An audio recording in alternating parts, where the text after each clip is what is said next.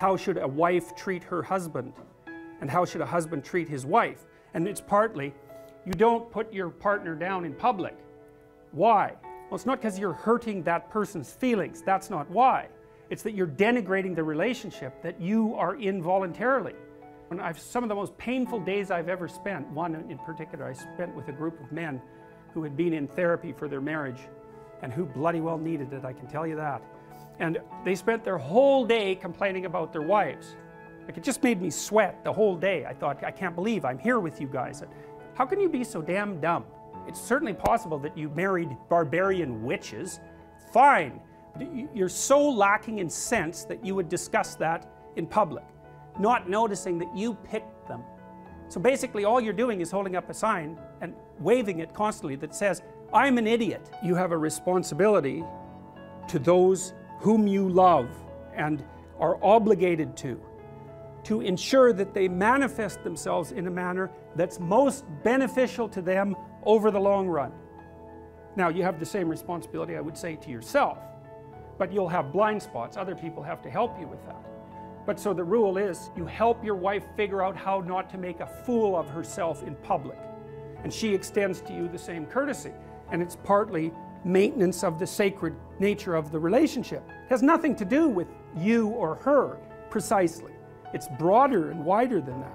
That's two levels of responsibility: child, partner. Next level of responsibility. What the Egyptian story says: Osiris is overcome by Seth because he's willfully blind. Willfully blind, which means he knows but refuses to. He knows, quote, his predator detection systems have gone off. Monster. Well, then you're supposed to look, okay, exactly what sort of monster is this? Well, it doesn't have wings, it doesn't have a tail. You cut it from the monster that it could be into the monster that it is. That's the first step. And then you take the appropriate steps. And then you also notice the other monsters, because here's something to think about. You're going to pay a price for speaking up, but you're going to pay a price for not speaking up. So it's like monsters on the right, monsters on the left. Pick the ones you want to battle with. If you decide not to make your stand, you weaken yourself. If you do it 100 times, then even if the monster was only this big, now you're this big, it's going to eat you. When it was this big, you probably could have kicked it across the room. It's too late for that. You've capitulated and capitulated. What you've done, and this is a way to think about it from a Jungian perspective, this is what Jung was trying to get at when he was talking about alchemy. It's like the thing that pops up to object to you is this incredibly complex entity. It's the entire world encapsulated in the event. If you interact with it, you unpack it. You differentiate your sense of the world. You gather new skills. Let's say we're having a conversation and it's flowing melodically, and all of a sudden I say something and there's a disjunction, right?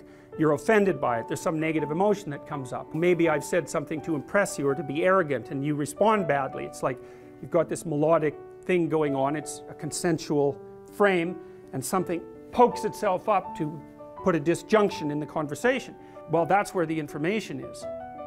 It's like something went wrong. Something didn't work out. I'm not looking at the world properly, or I don't know you well enough, or as well as I thought. There's something there, and if I have any sense, I'm going to focus my attention on that. Like, not obsessively or anything like that, but that's where all the information is. Because as long as what we're doing is working, then we both know enough already. As soon as what we're doing together isn't working, then that's instant evidence that there's something about us that needs to be updated. And you might think, well, that's a terrible thing, and the answer is yes, of course it is. It's a terrible thing, but it's also the thing, and this is the next stage of the development of this, let's call it universal morality. The universal morality might be found in the answer to the question, what should you do when you make a mistake? Now, one answer is catastrophic dissolution. That's a collapse into chaos. No one is going to pick that voluntarily. Let's put it that way. It's unbelievably unpleasant, terribly anxiety-provoking, shameful, and painful all at the same time. Worse, it can mean the absence of positive emotion, because if you really collapse into chaos, not only are you overwhelmed by negative emotion, but the positive emotion system shut off. That's what happens to someone who's extraordinarily depressed and also hyper anxious at the same time. Not only are they suffering from an excess of negative emotion, but they've got no incentive movement forward whatsoever. That's not an optimal solution because it takes you out. The other possible, and so I would call that a nihilistic solution or a chaotic solution. It's not a solution, it's a dissolution. And you can think about it as a precursor to a potential solution, but it's very easy to get stuck there. And that's why Jonah could have stayed in the belly of the whale along with all the other people that were eaten by the whale and never got back out. And you see people like that all the time. Their error has come along, blown out their frames of reference, they've collapsed into the underworld, into the chaotic underworld, and they don't know how to get out. They have post-traumatic stress disorder, or they're depressed, or they're hyper-anxious, or they're resentful and aggressive and destructive. Like, there's any number of states of being that can overwhelm you when the bottom has fallen out of your life. It's not an optimal solution, let's put it that way. That's a nihilistic solution, it's a collapse. The other solution is, we're talking, and I don't get what I want from you, and so I say, you better not do that again. I don't want to see that from you again.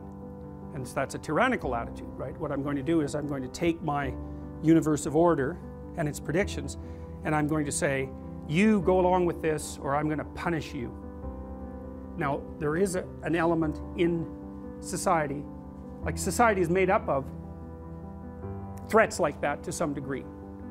It's an ineradicable part of society. That would be the tyrannical aspect of the great king, let's say. We've organized a set of punishments and threats that keep each of us in alignment. However, generally speaking, in a society that's functional, we've decided to adopt agreement with that set of principles more or less voluntarily.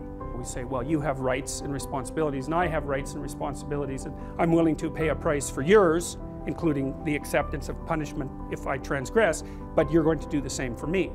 So there are intelligent ways that punishment and threat can be used and bounded.